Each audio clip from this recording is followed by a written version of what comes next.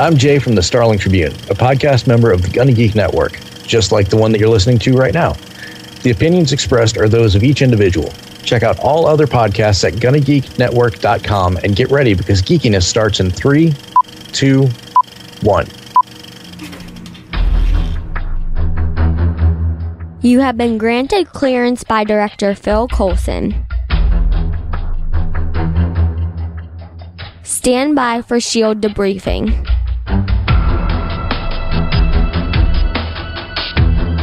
All information to be discussed here is classified and may only be discussed among agents granted clearance by the S.H.I.E.L.D. Director. Now it's time for your scheduled debriefing. I'm Agent Stargate Pioneer. I'm Agent Haley. And I'm Agent Lauren. Welcome to Legends of S.H.I.E.L.D., a Marvel Comic Universe podcast. This is podcast number 65 on Agents of S.H.I.E.L.D., Season 2, Episode 14, Love in the Time of Hydra. This podcast is recorded on Wednesday, March 25th, 2015. Legends of S.H.I.E.L.D. is a fan-based podcast on the ABC television show Marvel's Agents of S.H.I.E.L.D., Marvel's Agent Carter, and the general Marvel comic universe. Because of reconnecting. If you'd like to talk to us about reconnecting, you can contact us at our website, legendsofshield.com, on our voicemail, 844-THE-BUS-1, that's 844-843-2871. You can find us on Facebook, Twitter, and Tumblr, all at Legends of S.H.I.E.L.D. You can find us on our YouTube page by searching Legends of S.H.I.E.L.D. And you can find us on our forums at forums.gonnageek.com or search Gonna Geek on the Tapatalk app. And welcome to our very first live broadcast on our YouTube channel on gonnageek.com/live. So if you haven't already, check us out there at gonnageek.com/live Wednesday nights, 9 p.m. Eastern, 8 p.m. Central.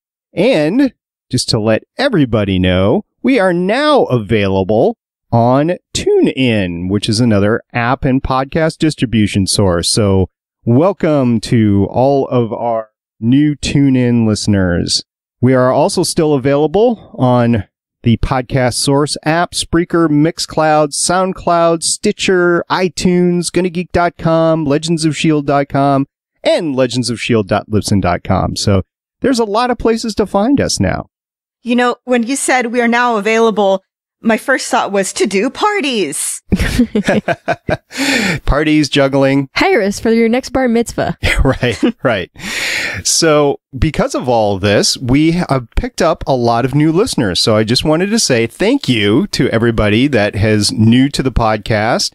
Thank you for listening to our podcast. Thank you for downloading all of our podcast episodes. And we'd like to hear a little bit more about you. So why don't you go ahead and give us some contact on our voicemail line, on our Facebook, Twitter. Go ahead and email me, stargatepioneer@gonnageek.com, and let us know about you and how you heard about us. I'd really like to know that.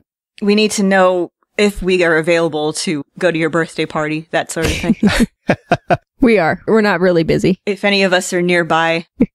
Yeah, when's your birthday? We'd love to know that so that we can pop in and perform live. Credit card number, that sort of thing. Of course. So this week, we had a lovely Agents of S.H.I.E.L.D. episode. See what I did there? Love in the Time of Hydra. It was I've heard a lot of talk about it being kind of a setup episode, but it was written by Brent Fletcher, who has a ton of cred.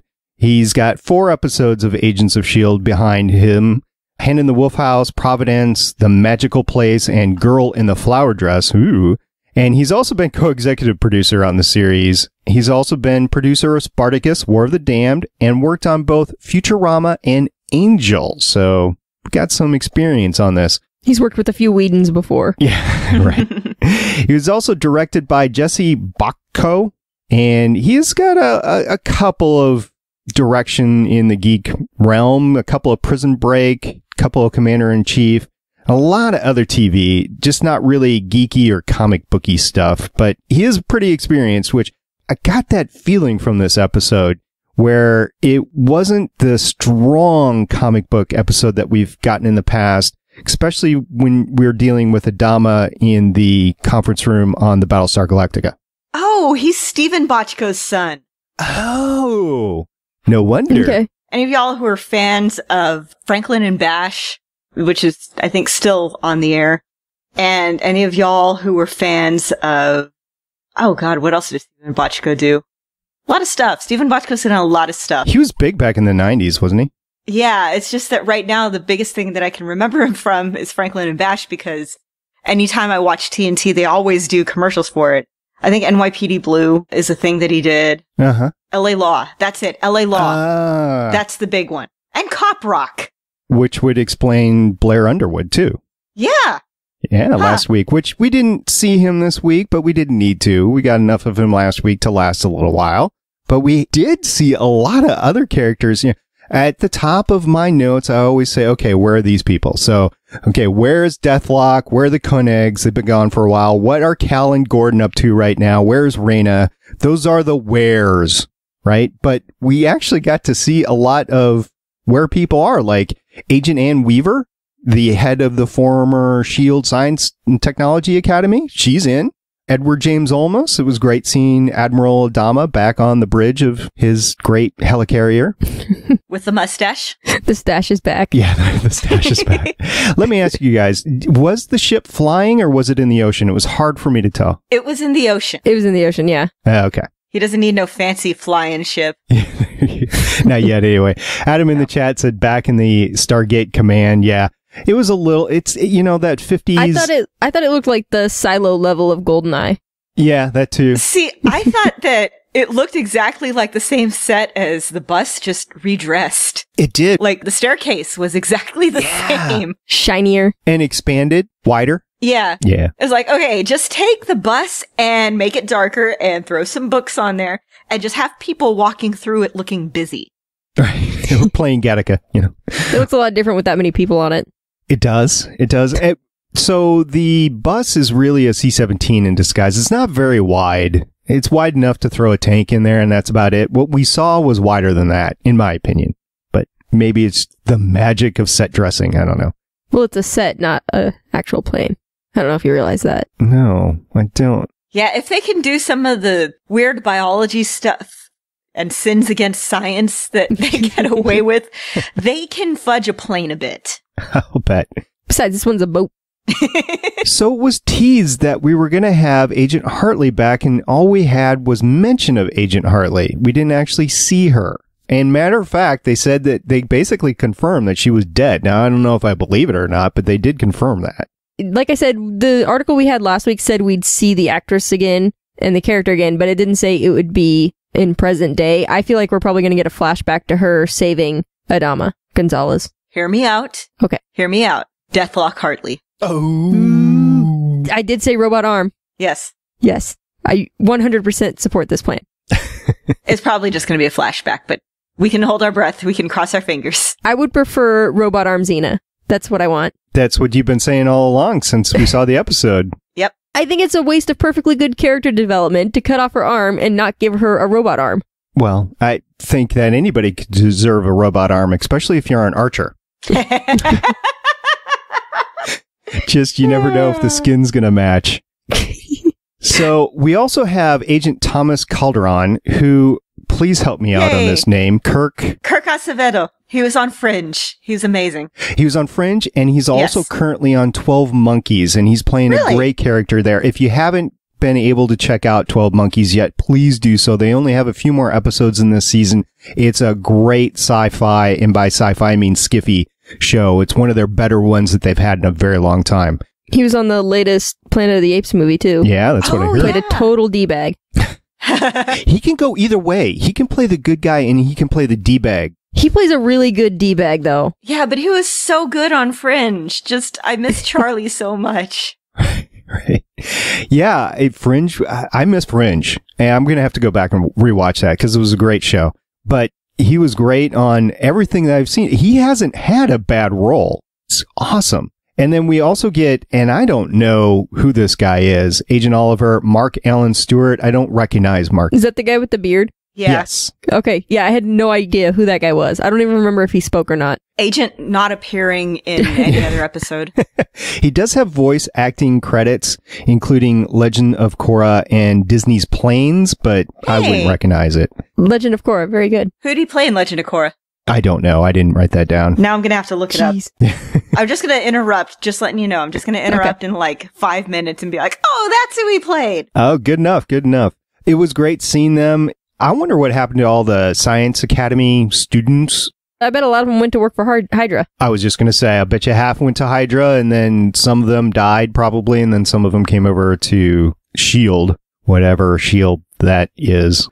So, we get a lot of talk about pumpkin pancakes and pecan syrup. Pumpkin pancakes. I've never had it. Are they good? It's pecan, not pecan, damn it. I will fight you. Okay, pecan. So Agent 33, though, it doesn't seem decisive at all until the very end of this episode. Well, I don't blame her. She's had her entire memory wiped. Just all of her being is gone. We saw her be tortured, and we saw her... Basically, she didn't get deprogrammed. The person who conditioned her was killed. She's left adrift and left with, of all people, Ward. Who she thinks is well-adjusted. It's like, what? Man. Yeah, I had to talk to my parents and my family, and let's just leave it at that. I had to move on after that. Yeah, well, I mean, what do you do? Go to prison? The electric chair, maybe? I don't know. No, I honestly really feel for Agent 33. Kara. Carol. Kara. I thought it was Kara. I heard Kara. I heard Carol. I heard Kara. Bummer. So goes my hearing. Anyway, yeah, she was wishy-washy, was trying to be Ward's Sky, which was so creepy. Oh, so creepy. You got May's voice. It was sad. You got Sky's face, and you've got Agent 33 behind there trying to make Ward like her, love her, whatever. I'm like, oh man, you are one screwed up woman. She was, okay, so hear me out. I think she was trying to, like she said, she has nothing to give him. I think she feels that she owes him for, I don't know, taking her in. And the only thing that she really has on her is the ability to change her face. And the only thing that she really, really knows about Ward is what little she saw of him, that he has a thing for Sky. And I think it was just the sad attempt to reach out with the only thing that she has. I don't think it's creepy. I think it's just desperately sad. She has no identity at this point. She's reaching for an identity. And honestly, of everybody in this episode, she's the one who I felt the most for. I feel so horrible for her. I feel very bad for her. And I wish that she would find somebody better to hang around with than Ward. She does not deserve him, like, somebody that bad. She deserves to be around somebody who will actually help her through it and not mess her up worse. Do you think that her weak-mindedness in being brainwashed to begin with had something to do with that? I don't think it was weak-mindedness. We saw her being tortured for hours. Mm-hmm. Right. I think it was just that she bent so far that... Hydra's gotten really good at brainwashing. Yes. Okay. So whoever you are, if you're going to be in that situation, you're going to be brainwashed no matter what. I think that they had to work so hard on her that it bent her way further than any person should. Mm-hmm. And I think that might be a little bit of why she's like this. Mm-hmm. Well, we'll see. It seemed like she was starting to recoil against Ward a little bit, but then he brings her the present of Bakshi, and I don't know what happened there. Did Bakshi, like, deprogram her, or because Bakshi was there, she suddenly remembered who she was? I mean, how did that work? She remembered, I think, little fragments of things that happened, but I don't think... It's like that thing where you can look at pictures and you can sort of remember objectively what happened, but like with trauma and with memory loss, things like that, you might not be able to remember in the moment. And I think she might have remembered objectively, he's the one who brought me to Whitehall to be tortured and brainwashed. Mm. And he's the one that she can focus all of her anger on. Right. She did seem to remember enough either to find a picture or remember her face. I don't even know how that would work, so that the mask showed her as she originally was. And at the end of the episode, you actually had the actress who was playing Agent 33 coming back, and that was good to see after all this time of not being her. I thought she probably pulled a personnel file or something while she was in the military base to get her picture. Oh. But I don't know for sure. I thought she took off the mask because her face was still messed up. Oh, yeah, I guess that's possible. Or deactivated the mask or something. But she did activate the mask again, and her face was healed as the original Agent 33 at the very end. I have a picture of that. She's, now I can't remember. I'm going to have to rewatch it because I think she turned around at one point in time. Yeah, they said that they couldn't remove it. Right. But it was actually, I mean, it was the mask portraying her original face. Maybe he took a picture, the doctor that they kidnapped, of her injured face. But with regards to her original face, yeah, the most plausible explanation would be either she remembered or she took a picture from the base. Okay. Fair enough.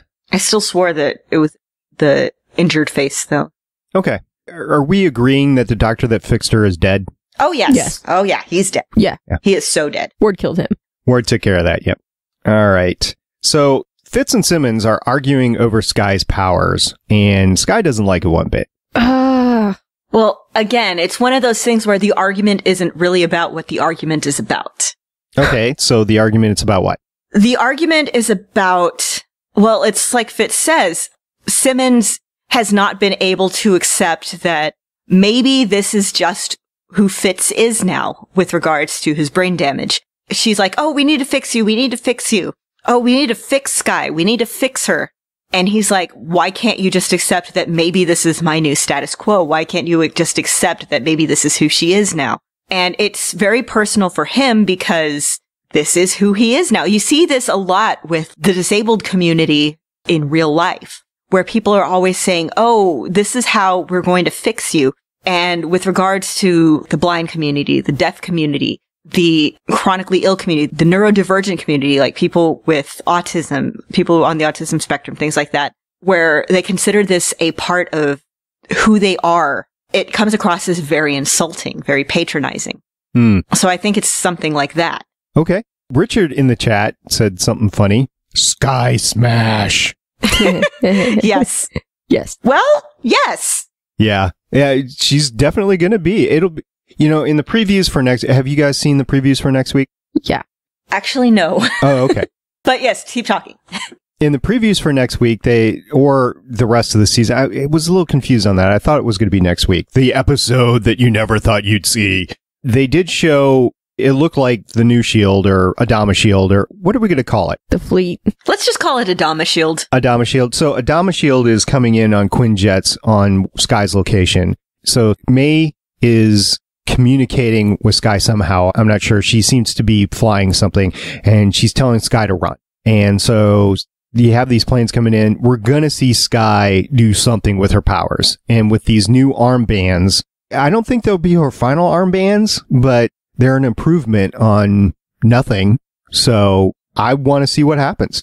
Yeah, Simmons has been building the armband she's gotten so far, and they're mostly just for healing and stuff. I think Fitz is going to be the one that gives her something that lets her channel her powers. It did sound like they were meant to channel the powers, but... More suppress. Suppress, you think? Yeah. Okay.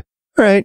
Well, and then don't forget, we got Gordon out there too, so he could flash in and take her and flash out. So she's got some rescue there. So, looking at the comics, I've been looking this past week, and it looks like Daisy Johnson in the comics, Quake, wears these, like, gauntlets. Her armband gauntlets? Yeah, it'll be really interesting to see, first of all, if Sky continues to wear some sort of gauntlet-y device from now on, and if so, what they'll look like. I think she'll have to just for self-preservation until she learns how to control her powers a little bit better.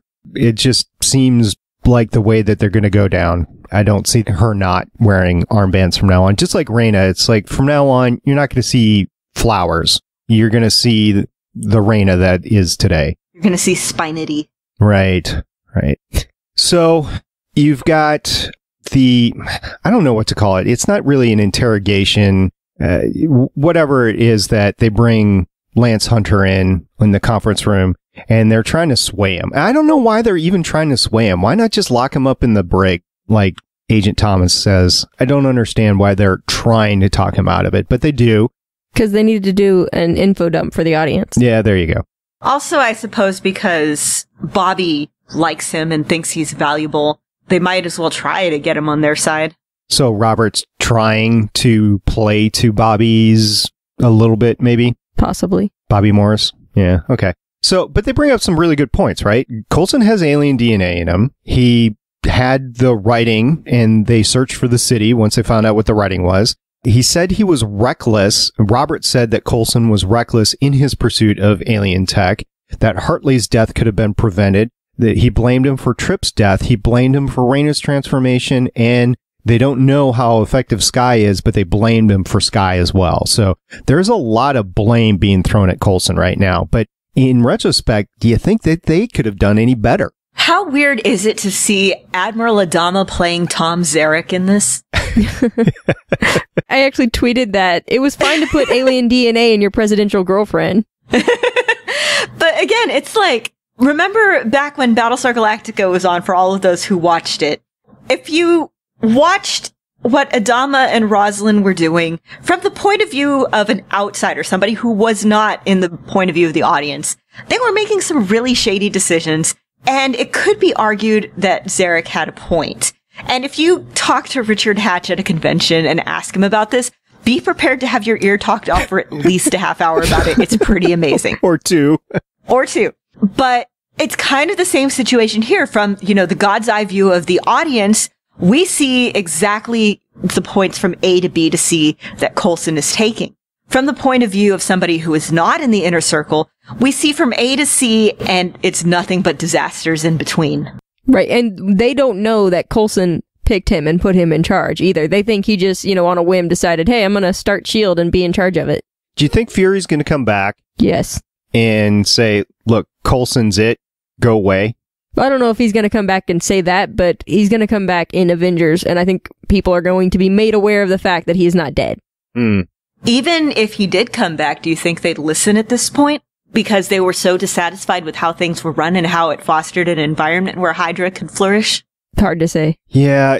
Do you think they're actually going to get their hands on the toolbox? For conflict's sake, I think so.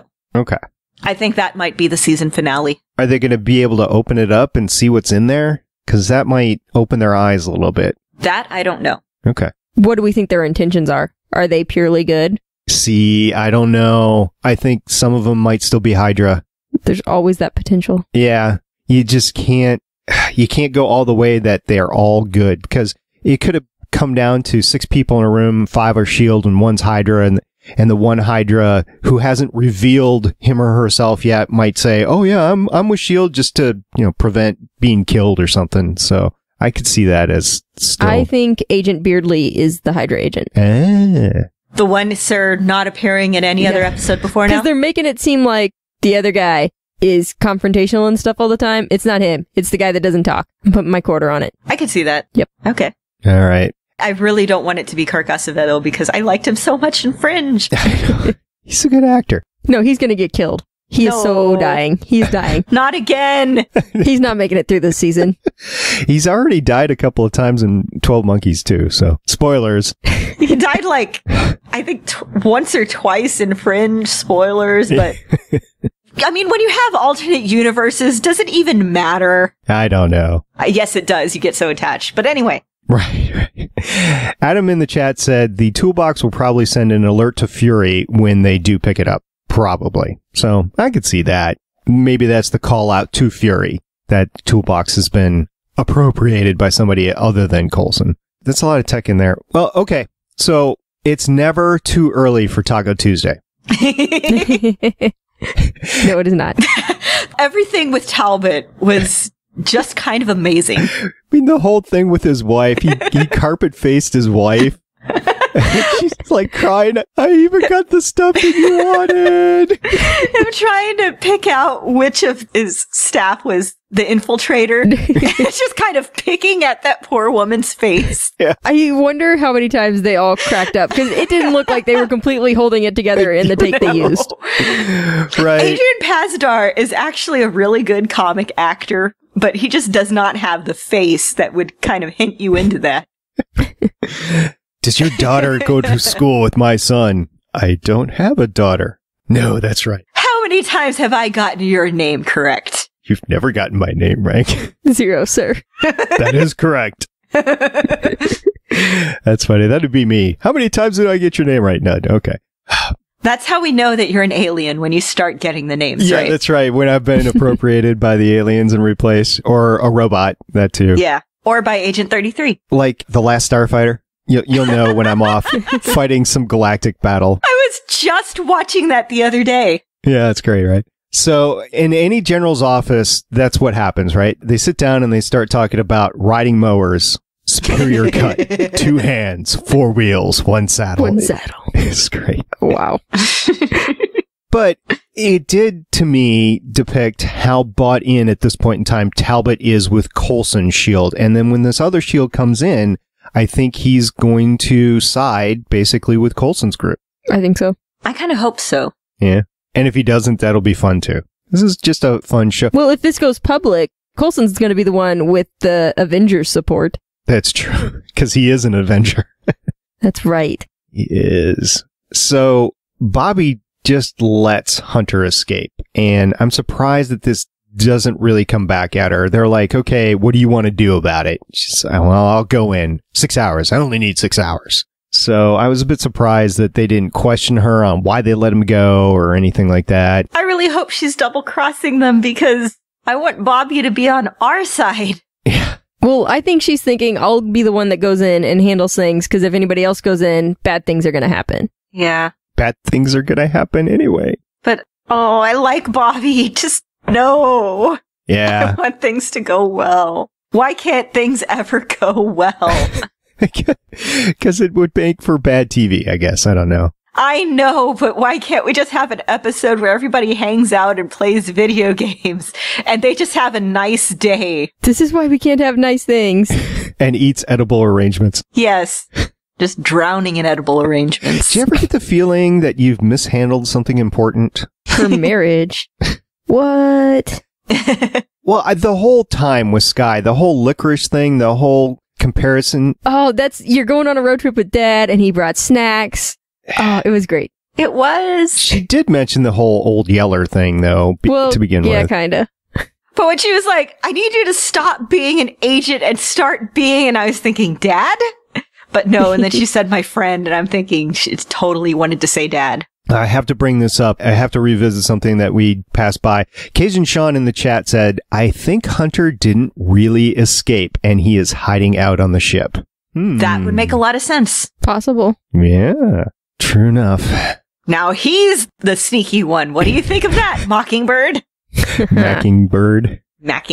Yeah, and I mentioned it before. I didn't think Coulson believed Mac at all, and he didn't. And neither did May. Yeah, so they're going to play him somehow. I just don't know how it's not going to be as easy as Bakshi, but they're going to do something. Seriously, that weak-ass excuse, you got to think of something a little better. Did you see Bobby? No, ships in the night. No, I didn't see her. Really? Who says that? Who in real life says that? Somebody in their 60s. So Mac's 60 now, huh? Well, no, it wasn't his line. Okay. Simmons would be disappointed to learn that Mac would be 60. All right. No, Fitz would be disappointed. Oh, yeah, that's right. That's right. Yep. Get your shipping right. I'm confusing the science babies and the science babysitters. Okay. Yes. Okay. Will compliance be rewarded anymore? Doesn't really matter. There you go. Yeah. I mean, oh man, that was twisted, but at the same time, I couldn't really falter. Yeah, I mean, he's kind of got it coming. Total setup episode. I enjoyed the small reveals, like Agent, what's her name? Agent Ann Weaver. Saw her again. Agent Adama. Admiral Adama. Admiral Rowe. What do we want to call him? I'm forever going to call him Admiral Adama. Yeah, he's Adama. Forever my Admiral. Not even Agent Adama? Nope. All right. So, Admiral Adama, it was good seeing him back on TV. Like, wow, that's awesome. It didn't need to be with that mustache, but okay. He shaved it off before on TV. He could shave it again. Yeah, when he shaves it off, that's when you know that he means business. So we got to watch out for that. Right. And if my years of TV watching have taught me anything, it's that if you see somebody shave on screen, they will cut themselves. It can't be helped. Right. Speaking of shave, Ward lost the beard of evil. He did? Yeah, but right now he has the scruff of malicious intent. Okay. Ooh, scruff of malicious night. And the buzz cut of badness. I wonder if 33 is going to... and it's not Carol. Kara. I wonder if Kara is going to give him a haircut. He doesn't really need a haircut. He needs to let it grow out a little bit. I was going to say, he doesn't need anybody to give him a haircut. He gave himself a haircut. I don't know what I was thinking there. All right. Well, what do you guys have on this episode that we haven't talked about already? Fitz wants a dog now. Oh, that's right. Do you think that's true? Because the monkey's kind of part of the whole shebang. Well, they probably said absolutely no on a monkey. So he's like, well, can I have a dog then? But he's got a monkey in the comics. The thing is that he needs to learn to negotiate. You start with a monkey, and then you move down to lemur, and then you move down to ferret, and then you start moving down to like chinchilla and rabbit. Well, no, I guess dog before rabbit. Well, maybe both. Maybe you have dog and rabbit. And then you just pick the one or the other. Where's horse? Horse is above monkey. I was going to say, yeah, they don't have enough room for a horse on the bus. Well, you take a look at Firefly. They had a whole herd of cattle in that thing. Horses need more room than cattle. Yeah. Okay. Not by much. I mean, cows, they just kind of sit Mill there. about.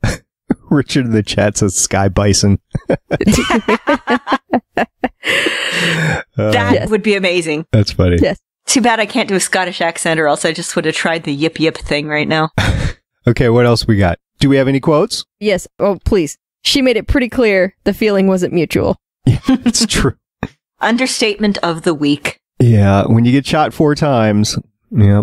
I just keep thinking of this old Wanda Sykes routine where she's talking about how her mom and dad are telling her that divorce is just the easy way out. Just like, your father and I, we don't get divorced. Your mom shot me one time. You see that? That's love right there.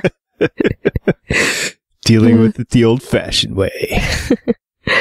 Okay, so when Talbot pulled all the women into the secret room, of course they're all accounted for because you have one copy of everybody. Right. Like, there could still be one wandering about. Uh-huh. Well, he can't think outside the box that the masked lady actually turned into a guy, so that's the false thing. Well, no, even if she was still a woman, there could still be a woman out there. Everyone's accounted for because he has one copy of everybody. Right. But, whatever. Yeah. Anything else? Don't try to stop me. I won't. Everybody else will. Right. As soon as he opened the door and the other 2 S.H.I.E.L.D. They're S.H.I.E.L.D. agents, right? And the other 2 S.H.I.E.L.D. agents, whatever, go after him. And then he just runs through the control room. You know what the scariest change is? Is you. Ooh. Yep. It's kind of true, though. Right. The best quote. I might just have to test that theory out on your face. I don't know why, but your mom and your face jokes just get me every time. They're never going away, ever. No. Right. I make your face jokes every day at work. Yeah. Every day. Oh, really? Wow. Every day. Nice. All right. Okay, and then my last note, not a quote, is that I wonder if Agent 33 might be some sort of version of Madame Mask. Huh. I don't know who this Madame Mask is. Iron Man villain. Yeah, old Iron Man villain. Her face was horrifically scarred, and she wore a metal mask to hide it. And she had an affair with a S.H.I.E.L.D. agent, and then dumped him for Iron Man. Drama. Recently, in the Hawkeye comics, Kate Bishop impersonated her, and she took that very personally and went after her. Well, May doesn't like it either, so... But can she do May anymore? She can only do 3 at a time, so I wonder what she's got in there, in her memory. Huh. I think she's keeping the May face. I suppose it would just be a picture thing, so no big deal anymore.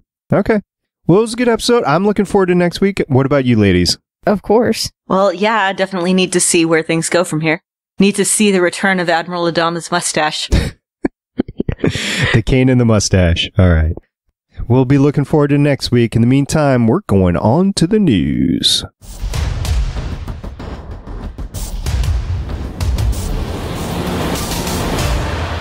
So, we had some ratings this week, didn't we?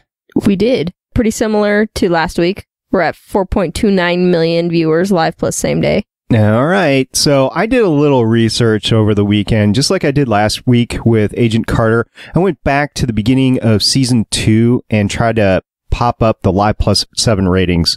And it's pretty steady. It's in the low 60s to mid 70s. And every single week, they're first or second in the amount of percentage of increase between the Live Plus Same Day and the Live Plus 7 viewing, which is really good. I think they're competing on a weekly basis with Forever, which I have not seen that show, but I guess Forever gets a lot of downloads as well. Now, on their ratings for the week, they go on the top 25 shows on the week. They're in the middle. They're in the middle third, and they're either in the low part of that middle third or the high part of that middle third. But they do really well in the Live Plus 7, so that's got to account for something in the renewal and the ad areas for the show. So really looking forward to a season 3 announcement. I have no idea when that's going to be, but probably targeting, what does ABC do? May? Is that when they do it? I think May, yeah. Yeah. They're apparently one of the last networks to announce pickups.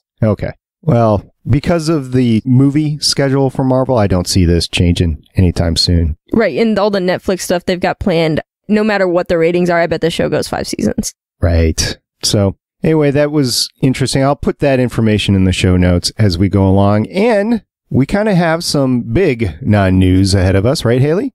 Right. Apparently, the role of Captain Marvel, Carol Danvers, may have been cast. That is the latest rumor. No names associated with this casting, but Latino Review is saying that Carol Danvers has been cast and that she's potentially going to show up in Age of Ultron. Woohoo! Woo! Which gets to another news story that's farther down the pack. Mr. Wheaton has been doing some interviews, and by interviews I mean corporate publications, because Marvel's doing their own interviews with him. Imagine that. And he has basically said that there will be some new characters of the Marvel Universe that are introduced in Age of Ultron, which were like, duh. But Captain Marvel is definitely one of them. I have no idea who the rest are, but he said plural. So we'll see what pops out of that. And I'm really interested to see who they've cast as Captain Marvel. Do you think they're just trying to make this a surprise for opening weekend, or do you think it'll release before then? If they can keep it a secret, I think they will. Yeah. It's so hard to keep secrets these days, but Unless you're Marvel. yeah, that does not stop people from trying. I think if we hear anything and if she is in Age of Ultron, we won't find out until probably the week before. Right. Well, I'll see the movie anyway. I mean, we're going to see it Yeah. Friday, Saturday. Some of us will probably see it Thursday. Well, yeah, I'll see it Thursday and then probably again Saturday afternoon. Ditto. And then we'll podcast about it Sunday afternoon live on the geekgeek.com/live page. So put it in your calendars, yeah. everybody. What did we say? 4 o'clock Eastern, 3 o'clock Central, or is that shifted an hour? I can't remember. I think that sounds right. I don't know. That Okay. sounds right. It'll be late Sunday afternoon. So It's a little ways off still. yeah, just keep your ears open. We'll be out there. And then we got a couple of new episode titles for Agents of S.H.I.E.L.D. Episode 16, Afterlife, and Episode 17, Melinda.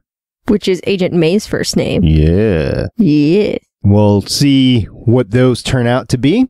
And then also, we get our first look at a Agents of S.H.I.E.L.D. character, Luke Mitchell. Yes, Luke Mitchell, who was in The Tomorrow People with Robbie Amell, is going to be an Inhuman in an upcoming episode of Agents of S.H.I.E.L.D. And we've got a picture of him walking out of some doors in jeans and a sweater. So, that's it. Jeans and the sweater. You think the sweater's going to come off? It better. It's ABC, though. It's not CW. I don't know, if this show is anything like The Tomorrow People, he has a severe fabric allergy and can't have clothing on his torso for very long periods of time. Okay, in principle, I am generally okay with this. Yeah. Mm-hmm. Apparently there was some sort of competition between him and Robbie Amell about who could do the most scenes without a shirt on. Why I not? approve. So they would read the script and then go talk to the director and be like, so for this scene, I don't need to be wearing a shirt, do I? I think there needs to be equal opportunity here. We need to have more female characters do the same thing. So, just saying. That's fine. It's fair. Okay. Also, what's fair is in Daredevil, they're saying that it has more stunts than any TV show. Well, okay. Scott Glenn did an interview on YouTube, and it's an IGN interview, and, you know, it's Scott Glenn. You like listening to the guy, at least I do. I remember him from a lot of different things, and he was really intrigued about the intensity level of the show, and he had to step up his game. So we'll see what the action is like in the show. Well, considering that he's playing Stick, yeah, he needs to step up his game for that. In regards to having the most stunts, this is coming from the team that did Spartacus. So I'm curious as to how that stacks up. Yeah, more stunts, fewer blood fountains. Yeah. Probably fewer penises, too. One would assume. But it is Netflix, so who knows? True. Yeah, I'm looking forward to the topless scenes, because there's going to be some. Well, yes. There's going to be some. Okay, and Haley, you were saying that you picked up something on AKA Jessica Jones as well. Right. I was just cruising through IMDb, like I do, and I noticed that it said that the potential premiere date for AKA Jessica Jones is December 2015. Now, I don't know if that's actually based on anything, or if IMDb is just guessing based on what Netflix said earlier this year, that the show is supposed to premiere before the end of the year. If so, best Christmas gift ever. But I will say, if that is coming out in December 2015, it makes me think that we're probably not going to get a season 2 of Agent Carter. True. No. But again, they could intertwine Agent Carter into everything else. Right. It doesn't have to be its own show at this point, in my opinion, but it was good. I liked it. It was a good 8 episodes. If you haven't seen it already, go pick it up. Agent Carter, it was a great 8 hours. We all enjoyed it very much, and it was a great ride, especially to have in the mid-season break here. So I think you two will agree with me there, right? No arguments Definitely. here. Okay. So moving on, we had some more awesome Avengers stuff come out this week, and we're just going to get the hype machine going more and more and more as we go into May here. April's just going to be the Avengers Marvel hype.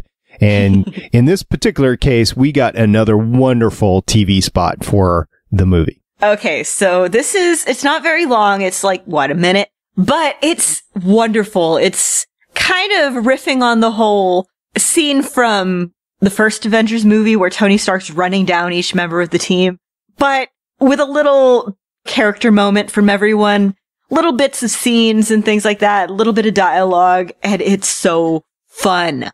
I don't know, I'm torn between, as my favorite moments, Black Widow's I'm always picking up after you boys, and Thor's Is That All You Got? And Captain America's just kinda, oh, you did not really say that, look at him. And then he says something to him afterwards, and I forget what, because I'm giggling too hard every time. And Cap throwing a motorcycle. Yeah. Oh my God. Well, the good thing about forgetting it is it's on YouTube, so you could watch it over and over and over again. Yeah, just watch it like 8 times in a row. It's wonderful. 80, 800, 8,000, it doesn't matter. Just keep adding zeros. You know what else you can watch on an endless loop is that scene of Chris Evans ripping a log apart with his bare hands. Yeah. Yeah. Yeah, I remember seeing that, and I have my doubts on whether that's styrofoam or not. I think that was real. Although I do I'm sorry. Something that somebody brought up. Maybe I saw it on Twitter and somebody here brought that up, because they mentioned that the cabin that Skye was dropped off at was one of Fury's safe houses. Yes. Do you think that the cabin in the preview bit that we saw was one of Fury's safe houses and possibly the same one? Well, wasn't it white? I don't know, but... Yeah, the one in the preview looked like more of a house than the cabin. Yeah, everyone on Tumblr has been joking around that Hawkeye, secretly owns a cabin and a farm, and it's just, I think they did say it was Hawkeye's. Anyway. So I heat with wood up at the family lake home, and we do, my family's been heating with wood for a while in different houses. So you come from a long line of men who rip apart logs with their bare hands? That's right. Well, we use a hydraulic trailer log splitter now, but if you can nail them just right with a wedge, just a little bit, and start the split, if it's dry enough, you can do that on your own. So I'm guessing that might have been what the stunt is, because ripping a log apart, that's all together. It takes a lot of force. And Cajun Sean brought up a great quote in the chat. He said, "You walk out that door and you're an Avenger." When Hawkeye was saying that to Quicksilver and Scarlet Witch. So that's awesome. Okay. So in other Avengers news, I'm not sure if this was Marvel Machine related, but definitely pretty cool. A lot of comic book or geeky outlets picked up on this over the weekend. It's an Avengers themed apartment, and if you haven't seen this yet, check out one of these stories. I'll put them in the show notes. you'll see, Wing, for those of you that don't know, the person that started this podcast, his name's Nightwing. He's on the Gonna Geek Network. He has a variety of different podcasts, including Legends podcasts on movies and Starling Tribune on the CW television show Arrow. And he loves Batman. So every once in a while, he'll bring up this Bat Cave sort of hotel room apartment or whatever, and he'll say, yeah, I want to have that when I grow up. I want to have this apartment when I grow up. It's awesome. I really like the S.H.I.E.L.D. mirror. It is good, isn't it? I wonder if it breaks itself every month. Yeah, maybe. It's all great. And the big giant A that's next to the kitchen, is it the kitchen bar or whatever? It's awesome. Love it. Awesome decor, awesome artwork. It's just, I wonder how much all that costs. I never took a look at the story and said, okay, this costs X amount. I'll bet you it's a pretty penny. So, all right. So we talked about this before, and we got a couple of news stories in the show notes about Joss Whedon hitting about other characters appearing in the Avengers. Right. So we said, we'd love if we saw Carol Danvers there, which, my fangirl heart would just burst. But we know that Falcon's going to be there. There's a pretty good chance Black Panther and Doctor Strange will be there just because their movies are coming up soon. Yeah.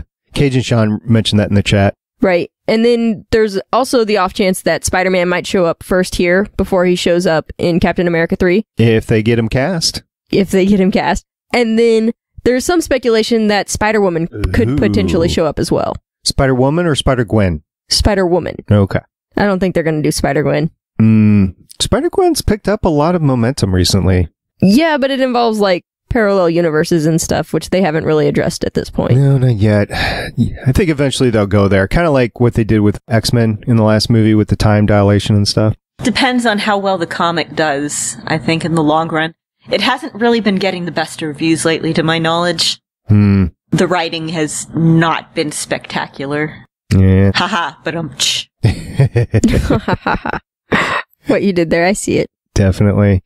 And then also, there's a bunch of information out there. There's a video of the Access Hollywood joined forces with Marvel, and they did a video of behind the scenes on the set of the Avengers Tower set that Tony Stark has in the Avengers Tower for the Avengers. And it's pretty interesting. It's going to be a major set piece. Apparently, it's a huge set for a movie to construct, and Bruce Banner, Mark Ruffalo, was joking that the construction of the set probably cost more than 5 of his past movies that he has made, which is probably true because he's done a lot of those low budget rom-coms, but yeah, it's definitely a huge set and I can't wait to see it. Of course, we see it in the trailers being blown up and everything too. So it'll be fun to see that. And then this was a very interesting story that popped up just recently in the last day or so. Avengers Age of Ultron Fun Facts as released by Disney Studios.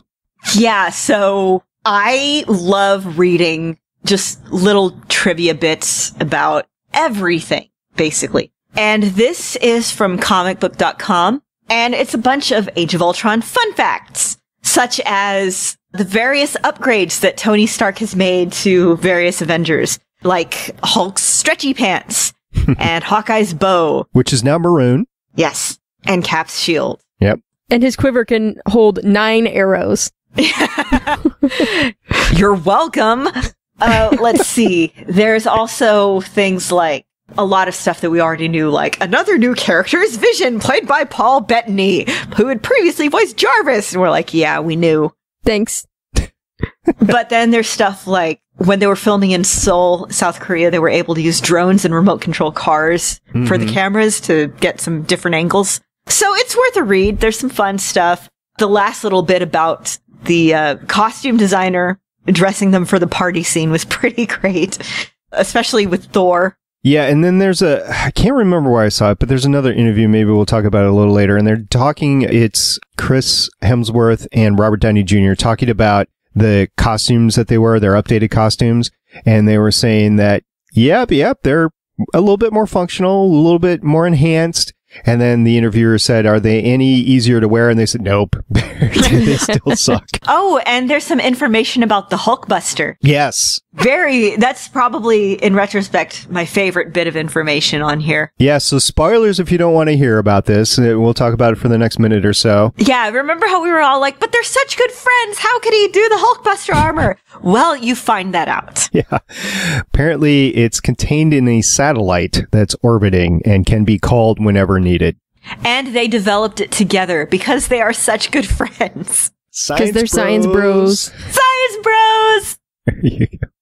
Okay, and then moving on, because we're going to hear a lot more about Avengers over the next month. In Captain America Civil War, it starts shooting on April 1st, and I thought it might be a April Fool's jokes, but it's not. It's going to start filming in about a week here, so it'll be great to see that move forward. Some of the plot is revealed, nothing that we haven't heard already. We're talking about Civil War here, so we've talked about it extensively in the last few casts. If you want to pick that up, you can go back and listen to that. But the most important part is they will be filming this when Avengers 2 is released. So I don't know if they'll have any time to actually go and see the movie because about most of the Avengers are actually going to be in Civil War. So if they needed to film some shawarma scenes, they could just be like, oh no, this is a scene for Captain America. That's true. Yeah. You know what? It could be one of those scenes that they've announced that they need like the thousands of casts there, like 8,000 people and stuff like that. That'd be cool as a shawarma scene. So moving on, we have confirmation finally. We've had rumors galore, but we finally have confirmation. Yes, the Russo brothers will definitely be directing Avengers 3 and 4, Infinity Wars Parts 1 and 2. It's definitely happening, guys. Definitely. And this is coming as a shock to absolutely no one. So this means they'll have 3 movies, right? Versus Joss's 2? Yes. All right. No, 4. 4. Oh, yeah. 4. Cap 2 and 3, and then Avengers 3 and 4. Yeah. Joss is getting old. He had to do it all by himself, though. They get to split the work. Oh, okay. So kind of even out. So the average is still 2 each. All right. We can do maths. Are you sure? So somebody else that can do maths is Marvel, because apparently they auditioned a 16-year-old for Spider-Man. Right. A young actor named Matthias Ward. And I haven't seen anything he's been in. Apparently he was a child actor in Weeds. Yeah. Which I haven't watched. Nope. But yeah, he looks like a 14-year-old, actually. They say he's 16. Looks like a 13-year-old. Right. But that does say that they're definitely looking for somebody very young, 16, 17 years old, and they want to keep Spider-Man young and not have somebody that's going to be 30 or so when they're trying to do a third movie. Yeah. It's always a crapshoot when you're talking about young actors because you have people like Will Wheaton, right? You see what he turned out. Still a great actor. I mean, he can act however he wants. He just was not interested in acting anymore. So if you're talking about a kid, and do you two watch Walking Dead? Yes. But I've kind of fallen off of it this season. Okay, so you're not current. No, but I know what Carl looks like. Yeah, well, Carl was actually on The Talking Dead for the first time this past Sunday, and it was very interesting seeing him on the set. And in the casting news of Spider-Man here, they were talking about how they had to cast Carl as a really young, 10-year-old boy, basically, and say, okay, is this guy going to skip out on us eventually and we're going to have to write him on the show? Or is this somebody that we can actually keep for a very long time? And they were pretty certain that they were going to keep him for a long time. So it's tricky with a 16-year-old, but that you're trying to cast for 10, 15 years, but it's Marvel. Well, and you never know how they're going to age, because I don't know if either of you ever watched it, but the 4400, one of the actors they got for that show when he started was supposed to be 17, and then 2 years later he had aged like 10 years all of a sudden. Yeah, I remember that. No, I never watched that show. I wanted to, I just never had time, and that's kind of funny. Okay, so in like news, we also have a statement from Joe Quesada. Yeah, he's just saying what we all know, that they have to get Spider-Man right this time. Duh. They can't screw it up. Duh. Which, yeah, duh. Okay, so Vin Diesel is out promoting Fast 7 right now, and as he should. Fast 7, Furious 7. Yeah, whatever you want to call it. Fast and Furious 7. And he's being asked an awful lot about his Marvel movie future. And there's a couple of interviews that we have with him stacked up one-on-one here. And they caught him. It was the first interview of the junket. And it was the first question out of the gate. And they caught him by surprise. And they're like, okay, so you're voicing Groot, but Marvel's approached you about in Inhumans. What are your future Marvel plans? And he had to do the toe dance. It was obvious. He was like, Marvel hasn't talked to me about this. What do I say? What do I say? So he skillfully tap danced around it. And he's like, well, Marvel seems to have, everybody's pinned me as an Inhuman. And of course, I'm going to be back as Groot in Guardians of the Galaxy 2. So definitely, yeah, kind of thing. So it was a funny one. But also in the awe department, he claimed that Groot and him playing or voicing Groot really helped him through the mourning of Paul Walker as well, because it's a character that can regenerate. So he was regenerating himself as he was speaking the lines of Groot. So it was Vin Diesel, Marvel love there. You know, weirdly enough, this weekend, I was somehow the Fast and the Furious expert in my group of friends. I have seen half of a movie. I know all this stuff about the movies, I guess through osmosis from listening to people who are on the Gonna Geek network or who have previously been involved with the GWC network, because I have seen half of, I guess, Fast and Furious number 5 or whichever one that one is. Yeah. And somehow I'm like, okay, so the one that's coming out, this one has to do with this, and it deals all back to Tokyo Drift, and it has to do with this bad guy, and he killed this person, and they're like, how many of these movies have you seen? I'm like, half. I've seen the first one and like bits and pieces of the second. Okay. So, and I have no idea what's going on. So I had no choice, right? I'm on a podcast, Starling Tribune, with Nightwing, who is a huge Fast and Furious fan. I'm also on another podcast, Voices of Defiance, about the sci-fi show Defiance, with Sean O'Hara, who is also a huge Fast and Furious fan. I had no choice. I had to sit down and watch them. So I did. I watched all 6 of them, bang, bang, bang. And it was a fun watch. I mean, there's some incontinuity time stuff there that I guess is being I did not see Fast 7 this weekend, so I don't know how they fix that. Well, it's not out until this coming weekend, I think. Oh, I thought it was out last weekend. No, at some point I do want to sit down and watch them all. I started thinking about it while I was watching the commercial for this most recent one. If you think of these movies as a series where the cars are their power armor and it's basically an anime, it makes so much sense. Yeah, it is. It is.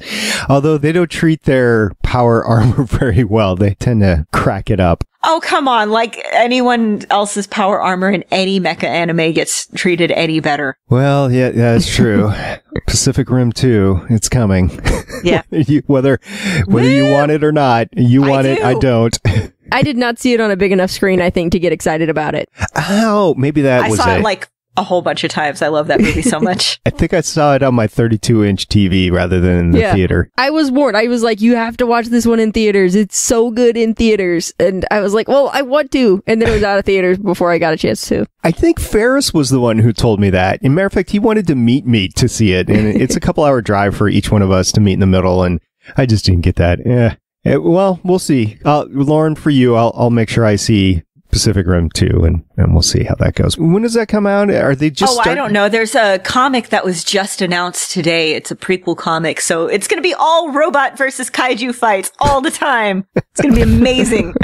I still think that Captain America's suit in Avengers 2 is going to have some power on it. I think those red strips mean something, but for now, it just looks like normal fabric. But it's Tony Starkable. We'll see. Okay. So moving on, we do have several X-Men stories, don't we, Lauren? Yes, we do. So first of all, I think it was today that Bryan Singer announced Jubilee is going to be in X-Men Apocalypse. And Jubilee has been in previous X-Men movies, always played by different actresses, and kind of never in the foreground. But today it was revealed that Lana Condor will be Jubilee. And I looked her up on IMDb earlier, and I don't think she's been in anything. Nope, but nothing. She looks good.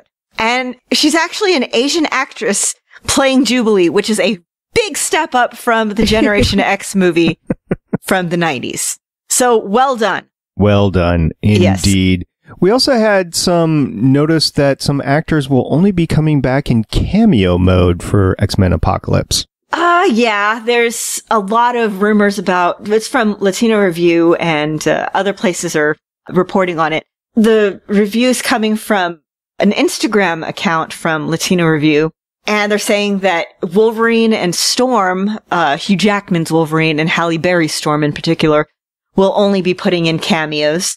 And we'll see who else shows up in big parts and small parts. I mean, it's an X-Men movie, so various other mutants will be showing up in some variety. Like, the main reason why I don't completely hate the third X-Men movie that Singer did not direct was that I could pick out in, like, kind of the last big fight scene. It's like, oh, hey, there's this character. Oh, hey, there's that character. Oh, hey, there's this character, but they got their power set wrong. Yeah. So also, this was kind of confusing. I think it came out late last week after we put the podcast out or recorded a podcast. Jennifer Lawrence had something to say about her future with the X-Men franchise. Yep. She is done with X-Men after X-Men Apocalypse. Well, she doesn't need the money anymore. I wonder, nope. I read the story. I didn't see why. She was very curt, very succinct, said, yeah, I'm done. I don't know what. I don't know. It might just be that she might think that the story's complete after this. It might just be that she's done working with these, just she feels that her time is done on this. It might be that she's sick of the makeup. Yeah. It might be that she has other projects that she wants to work on. Her star is rising after the Hunger Games and after this and after just everything else that she's been in. Well, part of it is the way she looks. And unfortunately, or fortunately, depending on your point of view, her character in X-Men is almost naked, or basically naked. And she did have those pictures leaked on the internet. And I'm just wondering if that had something to do with it because of the way the character had to be played. But who knows? Because nothing further was said about it. There's no new information. It's just that she's done after Apocalypse. So I wonder if they're going to recast the character or if they're going to be done with the character. Who knows? Then we also have a couple of small little Fantastic Four pieces. First off is a kind of an interview with Miles Teller saying the more superhero stuff you get to do, the cooler it is. Well, yeah. And I'm not going to spend too much time on this. I'll put the link in the show notes. And then also we did get to see I can't really call it a costume, but how the Fantastic Four brick guy looks. Yeah. The Thing.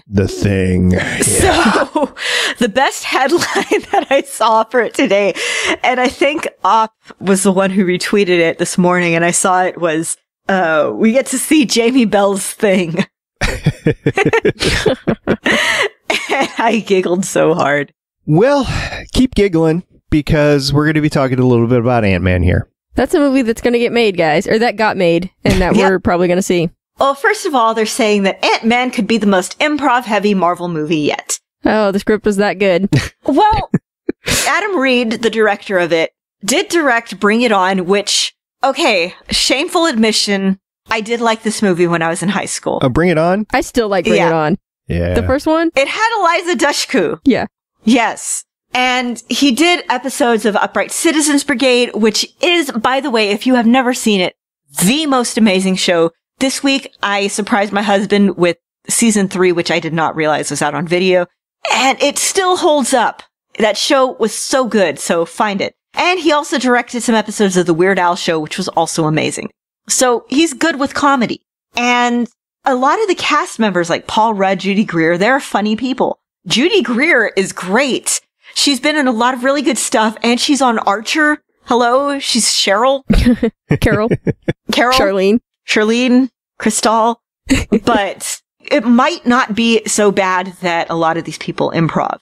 Yeah, whatever the script came out to be, whatever the filming came out to be, Marvel's about to release this movie, so... It's on the calendar. Yeah, of course they're in full Avengers mode, and I suspect that right after that tale of the Avengers starts waning at the beginning of June, that we're going to see a lot of hype on Ant-Man. Maybe not as much as Guardians of the Galaxy, but they're going to have to spin this some way, because a large majority of the comic book fans and Marvel fanboys out there just are not getting excited about this movie. Just, it isn't happening.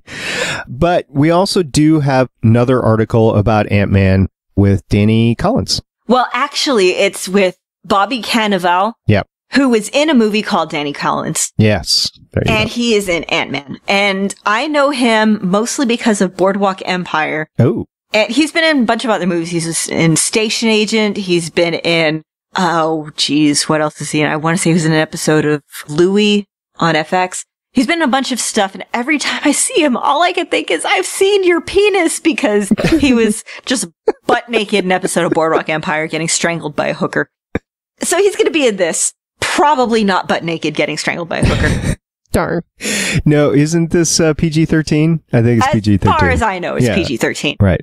But he's talking about a bunch of other stuff. He's talking about working with Al Pacino. He's talking about family. And then they ask him about working on Ant-Man. And they're like, well, you can't talk about the plot, but can you talk about what it's like making the movie? So he's talking about just the experience of making the movie. And he talks about the improv that they did on the set. And that it was a lot of fun. He mentions that it didn't feel like Thor. It felt more like Guardians of the Galaxy, which I enjoyed. Mm-hmm. So it sounds like maybe it'll be a fun movie. It's not going to be a full train wreck? No, yeah, it has a good cast is the thing. It does. The production has been troubled, as we have repeatedly and constantly pointed out. But with the cast and with the director, maybe it won't be so bad. Maybe. So if it's funny and if it's, let's face it, just not a train wreck, I'm willing to give it a chance. Yeah, we'll see. It's hard to tell, right? And we'll see what the early test screenings give us. But in the meantime, all we have are stories and the fact that we've had massive crew issues. So, well, moving on to something good.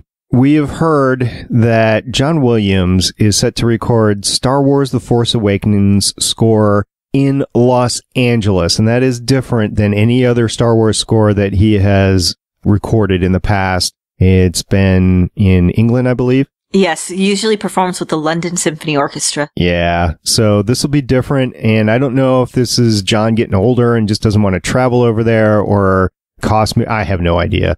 But it's going to happen in Los Angeles, so I would love to be in the studio for that, or theater for that. So I can't wait. Yeah. My first thought was age, because he is, I believe, in his 70s. Yeah. And there's a lot of people who are very active right up in their 70s and 80s. And in some cases, their 90s. Christopher Lee is still recording metal albums. Yeah, Stan Lee. He's 93. Yeah, Stan Lee's still traveling everywhere, still going to cons. Gonna hopefully see him at a con in May coming up soon. But every person's different. Right. So. You even had that William Shatner issue where he couldn't attend Leonard Nimoy's funeral because he already had another charity event he was going to. He was in a lose-lose situation at that point. And I think he made the correct decision in the grand scheme of things right there. But it just goes to show you, when you get to be 80, it's in 70s or 90s or whatever, it is more difficult to travel, especially, hey, I know each of you two have traveled recently. It's a pain to get on a plane nowadays. It used to be fun. Yeah. I haven't had to fly lately. I drove. Well, even that's a pain. I just got back from a trip where I flew, and yeah, it's a pain. It's... Oh, Richard put in the chat that John Williams is 83, so... 83, okay. God. Yeah, I thought I just remembered his 70th birthday. It turns out I'm remembering his 80th birthday. And once again, my memory has slipped. I don't remember time anymore. Well, I mean, he's been involved in if you take a look at his filmography, he is amazing. I don't think he's got one single musical flop and hardly any movie flops in the bunch. When John Williams is attached to your movie, it's going to be awesome. And he's been in the game for a very long time. I once asked a question to a group of friends, who is the next John Williams? And we could not come up with anybody that would come remotely close to John Williams. And this includes Ferris too. Ferris and I bantered this about and Ferris, for those of you that don't know, he's huge in the music business, tends to go on the metal side more, but he knows a lot about the music business in general. And we just could not come up with it. We found some very cool existing composers and new composers like Bear McCreary, but McCreary. Sorry, Bear. I'm sorry, buddy. I don't think he's listening. In case he is, because sometimes he does. He scores Agents of S.H.I.E.L.D. Yeah. So if you have somebody like that, we were postulating that Bear might be the best possibility we have to replace John Williams, but he's not there yet. And even Bear knows that. So it's no big deal. But this is a big deal in geekdom, and I really enjoy music, and I really enjoyed John Williams' music. So there you go. And Disney, Star Wars is owned by Disney. This is a Marvel podcast. Marvel is owned by Disney. That's why we're putting it in. So take that. Cajun John in the chat said it's not Danny Elfman. True. John Williams is not Danny. Although I do have to agree with, I think it was Jenny Trout on Twitter. Okay, so Danny Elfman scored 50 Shades of Grey, which I have no intention of seeing. Nope. Because I have read way hotter porn and fanfic. This was basically glorified abuse. And Danny Elfman scored it. I would go see it. First of all, if and only if A, you saw penis, which you don't, and B, Danny Elfman scored it exactly like he scored every other Tim Burton movie he has ever done. And they started playing Oingo Boingo at some point. Like, they just start playing, like, the tinkly, quirky, like the Edward Scissorhand music at some point. That is the only way I would go see that movie. I respect your decision. Right. All right. Any more news, ladies? I think that's all the news that's unfit to discuss. All right. How many times have I said penis? You can say penis as much as you want, Lauren. Penis, vagina. And with that, we're going to move on to the feedback.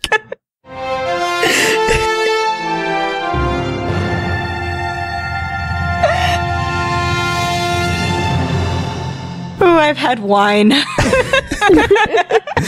Winecast with Lauren are the best podcasts. Okay, so on Twitter, we got a lot of great feedback. I'm going to start off with Andy Migna. He said, before the stinger at the end, how did Agent 33, aka Kara, so yes, Kara, learn how she looked like without the mask? And that's a question that I had as well. I don't know if they're going to explain it or not. I guess we're just going to have to say that in some way, interaction with Bakshi, she figured it out, or she went through the base and got her file from the base. Who knows? Because I have to think that Talbot has a roster, a binder full of S.H.I.E.L.D. agents. Full of women? A binder full of women. Maybe she Googled herself. Yeah, maybe. Maybe. She found a bunch of selfies on Facebook. Yeah, she found an awkward picture of herself in high school in like a band uniform. She's like, is this what you wanted? And he's like, ah. And then friend of the cast, Jay, who is a co-host of both Haley and Maya on two different podcasts. He runs the Gallifrey Public Radio, Doctor Who podcast on the Giddy Geek Network, and he also is a co-host of mine on the Starling Tribune, talking about Arrow. He said, despite my, meaning Stargate Pioneers, attempts to thwart me, I finally got my lanyard. Now, where are the snacks? Mwah. And there's a picture of him with his Providence lanyard saying, gimme, gimme, gimme. And for that, I had to say back to him, that looks great, but I have to concede that the best Providence lanyard on the Giddy Geek Network right now belongs to Haley. It does. Mwahaha. Y'all know Ken has. Because it's got Migna's signature on it. And again, for those of you that didn't hear last week, Migna is going to be at Dallas Comic Con. So you could get a hold of your own Providence badge and have her sign it and be just as cool as Haley. You could. And then... But I did it first, so I'm cooler. Yeah. At Mr. Pericletes tweeted us and he said, did you guys hear about this theory? I doubt it's accurate, but a fun read. And did either of you two ladies have a chance to look this up? I just looked this over and I have read this in several fanfics. I was first going to say, of course Loki as a kid. It's Sleipnir. Because this is mythology, people. The horse that Odin rides in the very first Thor movie. Yeah, that's Loki's kid. I am not even kidding you. Look up Norse mythology. I believe you 100%. Yes. Loki has weird monster babies. This is canon in Norse mythology. Well, Loki is actually not an Asgardian, so yeah, I could see definitely having weird kids. It depends on who he pairs up with. Well, in the actual myth, Loki, like, to distract somebody, I guess, I forget, it has something to do with Thor. But to distract this horse, he also turns into just this beautiful girl horse. And this, like, majestic horse gets frisky with him. And then 9 months later, he has an 8-legged horse. And Odin keeps it, and that's Sleipnir.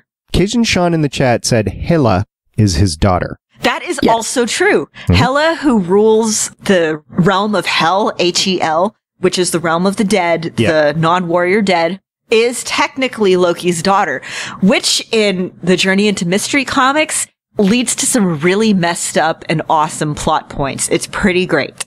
Okay, so moving on, Christy at Adana Girl tweeted us, as she normally does. It's great hearing from you, Christy. We really appreciate your patronage to the cast and enjoy interacting with you. She has all the best geek swag. She does, because this time around, she came up with this cool Groot t-shirt made by, I guess, one of y'all's favorite artists. I've never heard of this artist before, so please enlighten me. Okay, so I guess it was last year when I was on vacation with some friends. I walked out and a friend of mine is wearing a t-shirt that has Princess Leia in one of my favorite paintings from Disney's Haunted Mansion. You know, the one with the ballerina who's walking on a tightrope, and then when the picture stretches down, it turns out that the tightrope is above a pit of alligators. So it's like that, but instead of a pit of alligators, it's Dianoga. So I was like, oh my God, that's two of my favorite things right there. So she's like, you have to check out this artist. So I look and I find the webpage and I'm like, I need this and I need all this stuff. So far I only have that shirt, the Princess Leia Haunted Mansion one, but she has so many awesome geek stuff. Like she has this whole bunch of like Disney Doctor Who crossover ones. Oh. And she has a bunch of Marvel ones and she has just a bunch of like Art Nouveau ones. Is Doctor Who a Disney princess? No, the Disney princesses are companions. And the Doctor, it's the TARDIS showing up to come collect the Disney princesses to go off on their adventures. And it's pretty awesome. Yeah, that is awesome. She just has this wide variety of great prints and shirts and just everything awesome. She has just some beautiful stuff since I've last checked. And most recently, T-Fury had her Agent Carter shirt.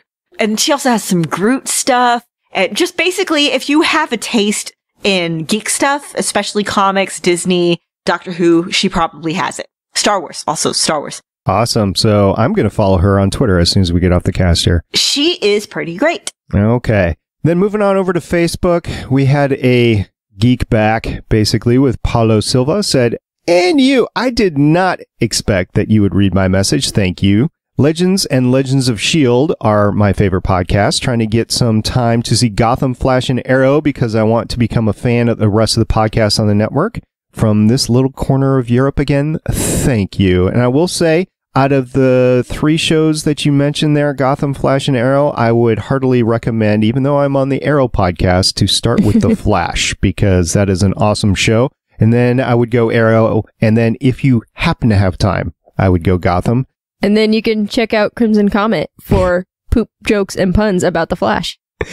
Yes, you can.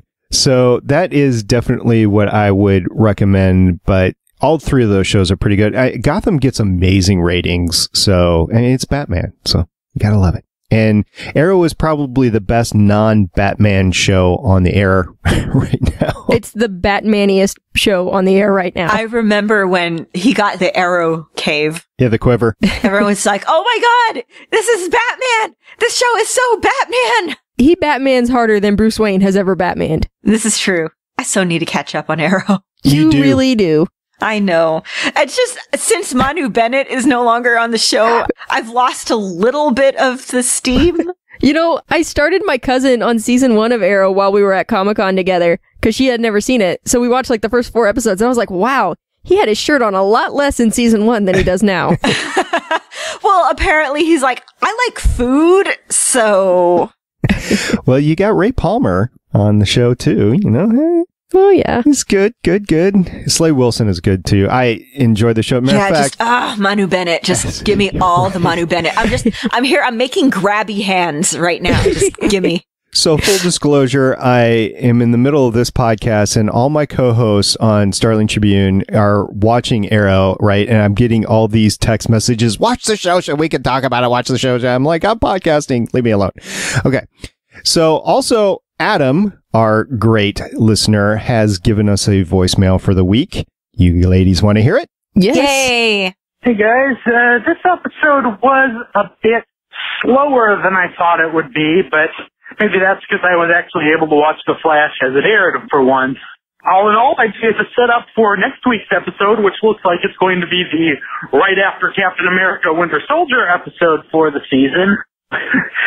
Nice twist with Adama S.H.I.E.L.D. having a helicarrier. Really didn't see that coming. I was making SGC jokes to myself during all the scenes there, because it looks very similar until Hunter opens that door.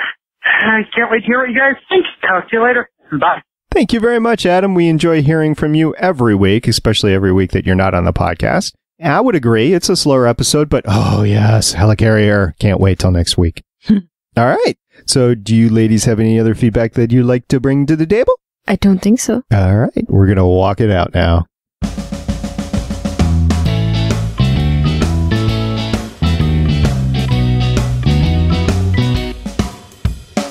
Woohoo! We had fun this week, and we hope you did too. We would love to hear from you guys. We would love to hear about your feedback on the episode like Adam just sent. We would love to hear about your Science of Marvel questions, kind of what we were asked about with the mask on Agent 33. And then how awesome people like Peggy Carter or Captain Marvel are, or Melinda May. I'd love to hear about that. And next week, we'll be talking about Agents of S.H.I.E.L.D. Season 2, Episode 15, One Door Closes. Looks like there's going to be a heck of a lot of fun happening there. And we have a lot of places to contact us. We have a website, legendsofshield.com, a voicemail line at 844-THE-BUS-1. That is 844-843-2871. We have a Facebook, Twitter, Tumblr page. We have a YouTube channel, which you can find the audio podcasts on with our great logo playing in the background.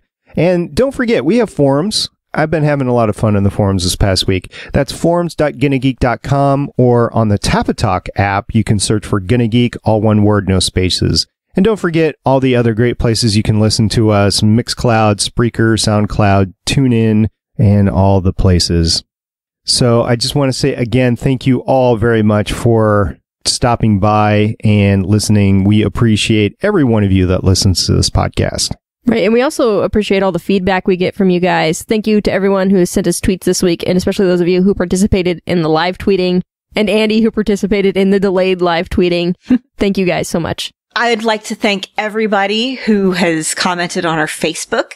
We are very happy to get comments there. We're very happy to see them. We're very happy to see you.